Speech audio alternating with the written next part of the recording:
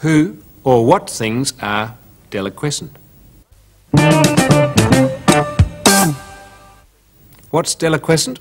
Well, you might have noticed that if you keep rough salt beside the stove or in the kitchen, in wet weather it becomes lumpy. That's because it is hygroscopic. That is, it takes in water from the air.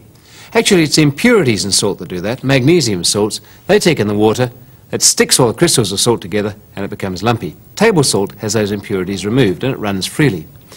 Well, there are some other substances, like sodium hydroxide, nasty stuff this, so I won't touch it. If you tip it out there, you can see the flakes are dry because it's been in its own little bottle.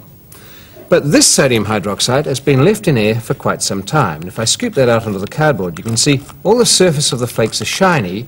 If I poke it around, all that is actually wet.